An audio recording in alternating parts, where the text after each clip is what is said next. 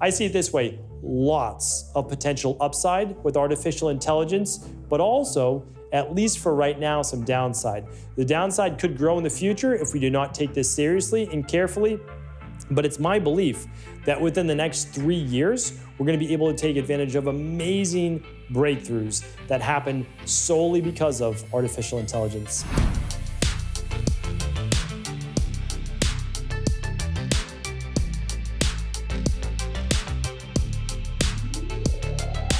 Hey everybody, welcome back to the show. We're here today with the brand new Total Wellness Tuesday episode on the Cabral concept dedicated to the topic of artificial intelligence. There are so many people out there, many people that I've been in contact with that are worried about the coming of AI, machine-based learning, and whether it's going to replace all of medicine, conventional medicine, and natural health, as well as what it will do for basically the sharing of information, data. Should we be worried?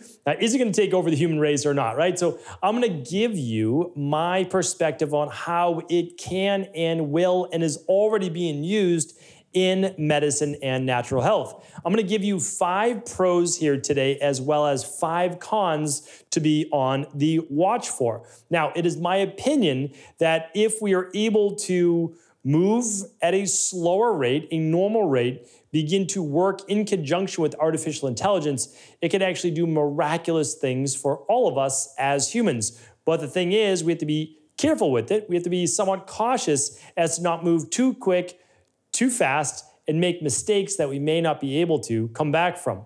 So if you're unfamiliar with artificial intelligence, a baseline of what I'd like to share with you about is that it is essentially a machine-based learning and not an algorithm, so that would be different. So an algorithm would be something that humans create in order to be able to take data and be able to essentially calculate things, figure things out. It's going to aggregate, which just means pull together a bunch of data, and it's used in an algorithm, and that algorithm then is going to give you an answer or at least metrics, and then you might be able to make a decision on that. But it's all human-based. It's kind of like a formula that humans have created. So we've had that for many, many years. But artificial intelligence, and if you're looking at things like ChatGPT-4 and many of the others, and there will of course be a 5, and I'm sure when you listen to this, maybe in the future, there's 6 and there's multiple variations.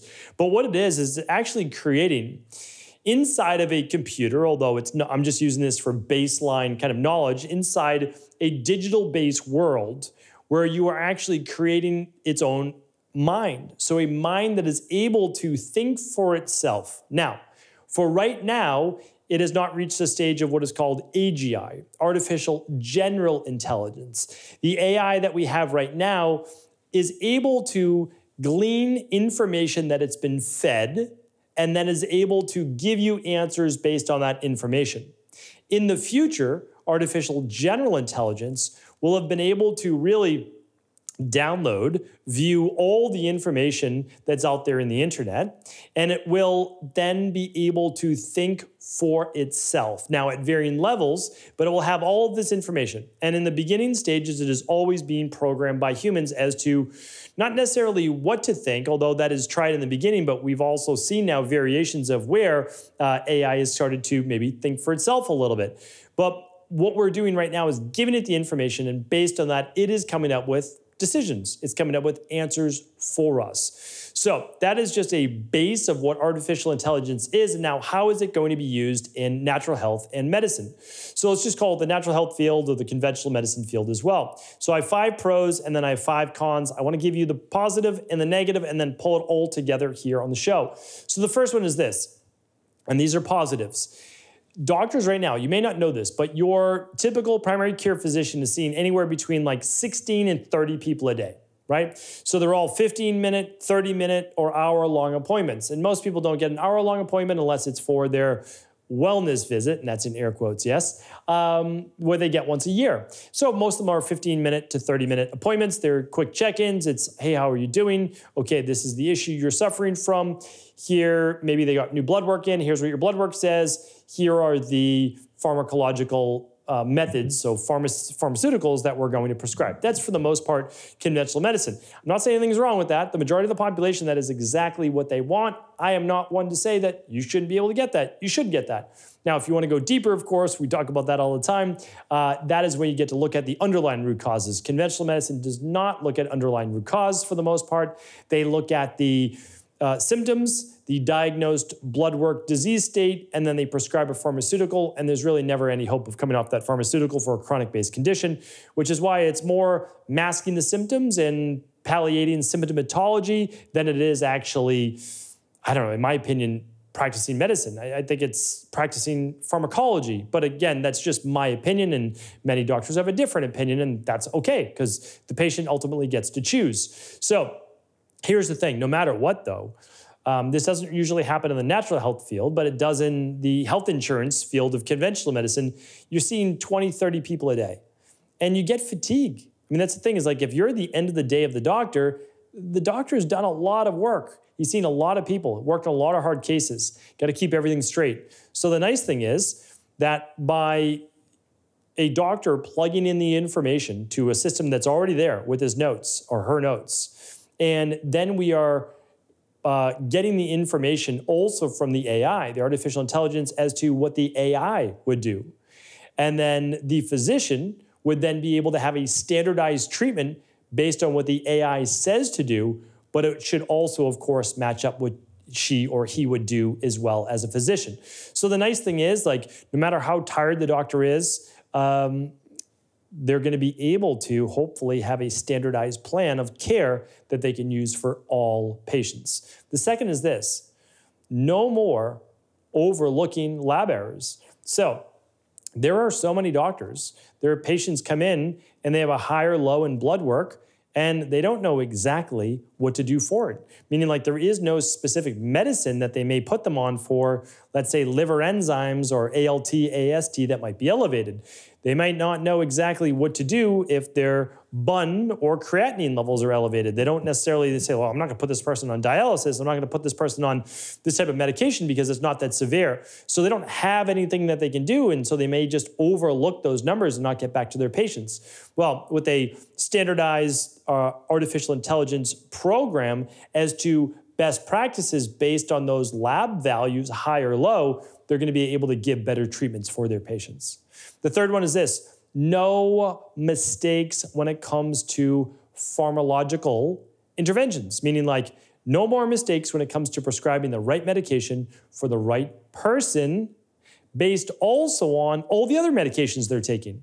It can be very difficult for a medical doctor to keep in their mind all of the different interactions between medications. Okay, this person's on a blood thinner, they can't be doing this. This person's on a MOA inhibitor, they can't be doing that. And so now, if you go to enter in a medication or a symptom, artificial intelligence will give you the answers, and then it will give you the answers based on the other pharmaceuticals that a patient is taking. Now, some of this already exists, which is amazing, and that's fantastic, but it's just going to get that much better. So these things are helpful. I mean, again, third leading cause of death is pharmaceuticals in conventional medicine. So that would be fantastic. We drastically reduce that, and then hopefully, eliminate it to almost zero one day.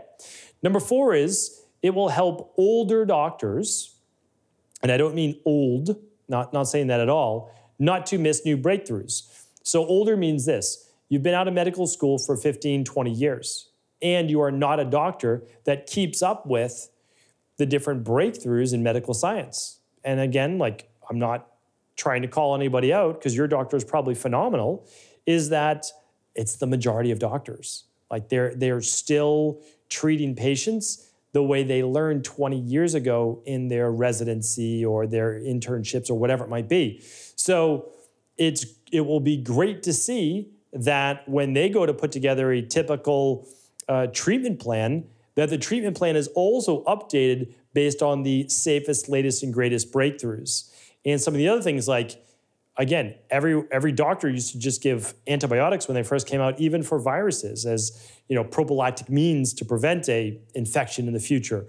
Or they would give them to dermatologists for acne. And so really important that this will help people that have not been doing their upkeep 20, 30, 40 years. I mean, doctor can be practicing 50 years into practice. So really important that we look at that as well. And the fifth pro is it will create massive breakthroughs after reading hundreds of millions of patient labs and then aggregating all of that data and looking for commonalities amongst patients and potentially any surveys that patients have filled out as well.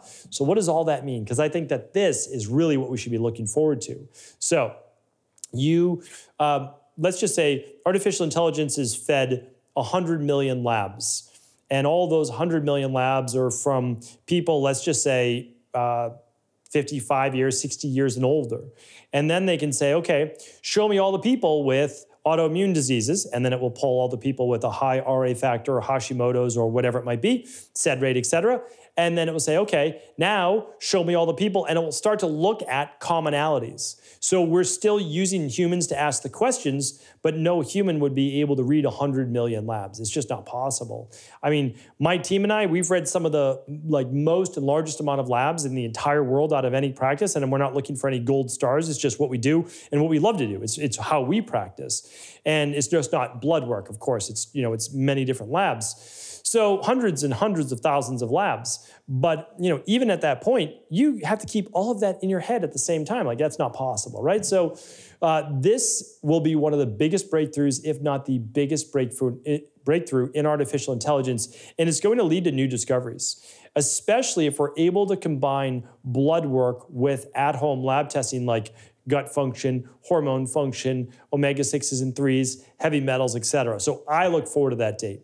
And by the way, when I was mentioning like physicians and all that, you can just substitute natural health practitioners. But natural health practitioners, they just don't prescribe pharmaceuticals. They're not seeing 20 to 30 people a day. They're seeing like 4 to 8.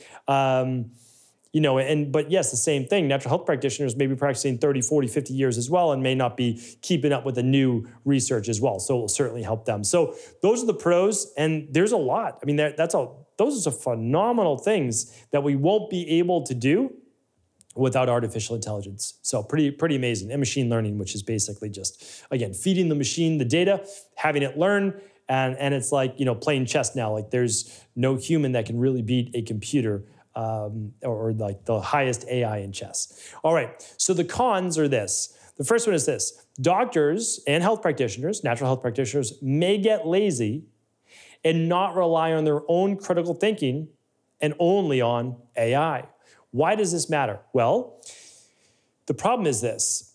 At least for probably the next 3 to 5 years, artificial intelligence is only going to be as good as the questions you ask it, right? The prompts that you give it, meaning like how you ask the question, and then also your ability to be able to look at the data that AI gave you and say, is this applicable to my client or patient? You're still going to need to do that. You can't just say, I'm just going to listen to what the computer says. That's a dangerous spot to get into. The second con is, in the beginning, some of the diagnostics and recommendations will be wrong. Flat out, they will be wrong. And they're wrong right now. Not all of them, of course, the minority, but they're wrong on ChatGPT as well.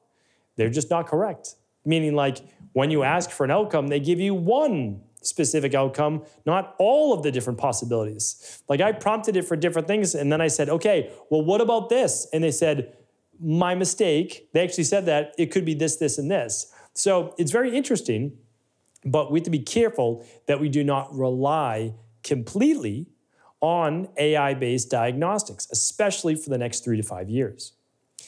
AI is only as good as what it is able to read and research bias may play into its recommendations. This is extremely important. So for right now, if you only allow a computer system or AI to read a specific type of medical book, or like you feed it podcasts or you feed it whatever, it's going to be biased as to whatever that book, podcast, or article said. It's not going to distinguish what it believes to be right or wrong or good or bad. And so we need to be careful to understand right now that ChatGPT and others, I'm just using ChatGPT as a form of AI because it's probably the most popular right now. But of course, there are many others. It's about top 5 right now, just for artificial intelligence, not generating computer graphics or videos, or I'm not talking about any of that, or writing your paper for school. I'm not talking about that. I'm talking about like actual prompts, getting questions, answers, etc. So I think we just want to be careful for now, at least. The data that it's trained on is not as great to be all encompassing and to allow you to feel like, oh, you've got everything covered. It's not that at all. All right, the fourth one is this, the fourth negative. This is not working yet and will not work yet for natural health. So here's the issue. Conventional medicine is fairly standardized. So when you come in with high blood pressure, there are a handful of drugs you could be prescribed. There's not 40. When you come in with high cholesterol, you're most likely getting a statin of some type or maybe one or two others. Like there's not 40 other different types of high cholesterol medications. Now, there are many different types of brands, but when we look at what are they, they're different forms of essentially a generic. And so that's kind of what we're looking at. I mean, really, like honestly, that's the thing. There are many different types of ibuprofen, right, and painkillers, but really you're pulling them from a specific COX, enzyme blocker that you're using in order to improve, pain, inflammation. So what I want to say is this, there is not that for natural health, right? There can be, and there will be in the future, but we don't have, oh, you come in with this lab, so you automatically get this supplement, because it's not that. That's not what natural health is. Natural health is diet, exercise, stress reduction, toxin removal, rest, emotional balance, scientifically backed supplements, and then mindset, right? Because psychology plays such a big role. That's the de-stress protocol that I wrote about in the rain barrel effect, right? That's what it is. So that has not been standardized based on every different case. So myself and my colleagues, though, not just my practice, are working on this right now. Won't be ready for years, but we're working on it, and it will be out there. And we'll create systems that other practitioners can also use freely if they'd like to, because this should be open sourced, so they can start to see all of these different things. Because, again, it's not a pharmaceutical. It's also lifestyle that plays into it. What if a person has high blood pressure and they're basically doing everything right, but they're not sleeping? Well, we need to work on sleep, right? Like that's one of the missing things. So you can't just recommend a low-salt diet, right? That's not going to do it for high blood pressure. Lots of people are on low-salt diets. That doesn't affect their high blood pressure. It looks like about 25% of the population is actually affected by sodium, where they may get a diet-induced response from higher levels of sodium in the diet. But for the most part, most people don't. So again, we're working on that, but it does not work right now for natural health, mainly just for conventional medicine. All right, the last one, the fifth one is this. AI will potentially be commercialized, especially by pharmaceutical companies that make billions and hundreds of billions of dollars that would then be able to invest in these companies. Maybe you saw what Microsoft did. You might know who owns Microsoft. Again, it's just something to be aware of. And that it may then influence the decisions by the AI and the recommendations. I hope that that is never the case, but it most likely will be. We know how it goes. Again, pick your favorite social media platform, pick your favorite news station. I don't have a favorite one, just to share you with that. But you understand that they're influenced based on who's paying the bills. And so I just want to share that, and it's something to think about. So I see it this way, lots of potential upside with artificial intelligence, but also, at least for right now, some downside. The downside could grow in the future if we do not take this seriously and carefully, but it's my belief that within the next 3 years, we're going to be able to take advantage of amazing breakthroughs that happen solely because of artificial intelligence. Hopefully today's show was helpful. All of the links will be at stephencabral.com/2650. That's all the takeaways, the show notes, and much more. Have an amazing day, and feel free to share the show with anyone you believe it could serve. Thanks so much for tuning into today's show. Before you go, don't forget to hit that subscribe button. I want to make sure that you're getting our daily content, not missing out on anything. Functional medicine, wellness, weight gain, weight loss, anti-aging, living longer, stronger, and all of the most cutting-edge research. And if there's any topics you want to hear, feel free to leave them in the comments below. Take care.